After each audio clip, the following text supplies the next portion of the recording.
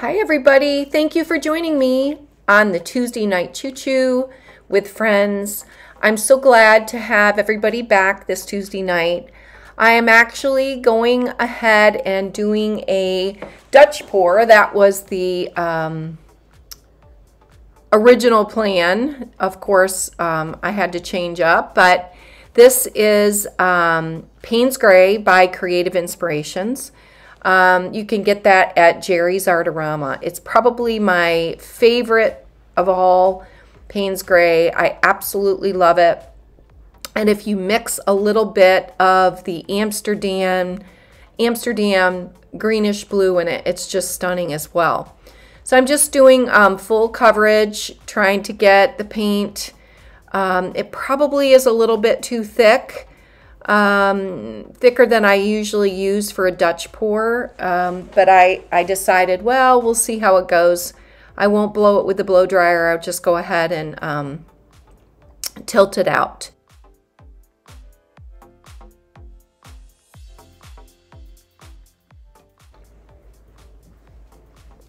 If you missed Holly, she was before me. Hi, Holly.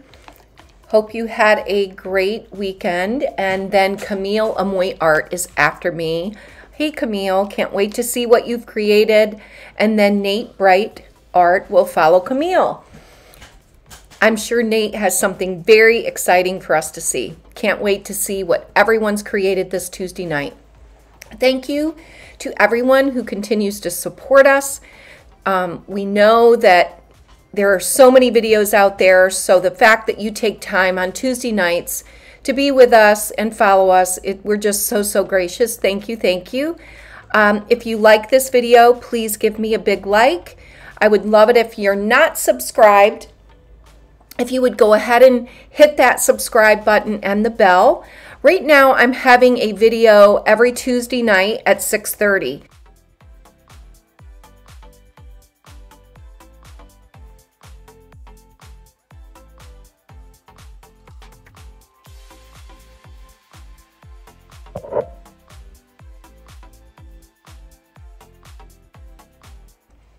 So I look forward to some fun holiday videos coming up real soon. If you missed the Pajama party that was out this past weekend, please check that out. There's a great prize package of TLPs. So there were 19 artists. Please go back and check all of them out. Okay, so we are starting my Dutch pour. The first layer of white was my Pourage Posse Snow White Iridescent Pearl. The second white was my Liquitex Iridescent White. The next color that I'm putting on is Pourage Posse Christina's Laguna Shimmer. And then I'm following that up with Pourage Posse Bubblegum. Beautiful colors. And then after that, I picked an Arteza Silver. I don't use a lot of silver, but I thought that why not? These colors might do well with silver. I wish if anyone has a good suggestion on a silver that's bright and vibrant. I love silver and haven't found one. The next color is Pourage Posse Sleeping Beauty Turquoise Shimmer. And then I'm just going back and following up with some of the colors in layers for the Dutch pour. I'm really excited about these colors. Unfortunately, after I did the blowout, I was not happy with the end result. So I played around with it a little bit and then ended up doing 2 ring pours, and I will show you that. That's why I called it Circus Ring. So let's blow this out. Then I'm going to fiddle with it a bit, and then I will see you back at the ring pour. See you there. You held me back when I tried to move on from your life. So you stole my life with clarity. So hold me back, now you're here. Cause I'm mad, show no fear. Wanna let you know just how it felt. Oh no, no, no, no, no. Don't you think we're good? There's no way we could be. No, oh no, no, no, no. I know the way you look at me. I know it too well. Now I'm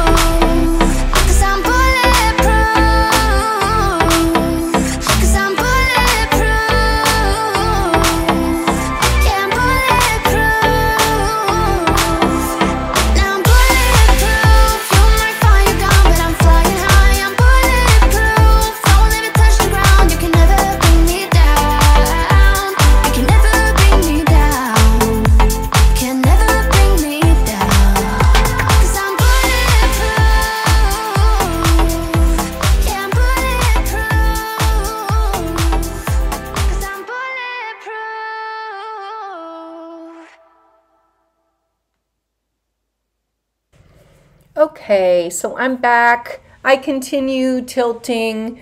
That's why this is a chaos Dutch pour, because I am tilting and I used a skewer, just trying to get some oomph. You know, I don't do a lot of paintings with negative space, and I need to work on that. I do think negative space is really important. Maybe you like it this way, but I decided to use the same colors that are on the Dutch pour and do 2 little ring pours in each corner. And that's what I'm doing now. And I actually love the end results, and it dried beautiful. Putting some varnish, spray varnish on it, it really brought out, these colors are just phenomenal. If you haven't tried Pourage Posse paints, they are amazing. I do love them, and I have a lot of colors. There's so many paints in my collection. I don't get to use all of them all the time, but these are really, really great paints. So now I'm just looking at it thinking, okay, are we going to tilt? Because, you know, the paints are thin. For a Dutch pour, my paints are a lot thinner than they are. I don't use mix in a Dutch pour. I'll use usually GAC and Floetrol and water. Sometimes just Floetrol and water. It depends on how thick the Floetrol is. But for my ring pours, my consistency is usually either with mix, or I will do Floetrol and a little bit of Liquitex, and it's a much thicker consistency. So I knew going into this with the ring, you know, it wasn't going to be a perfect ring pour.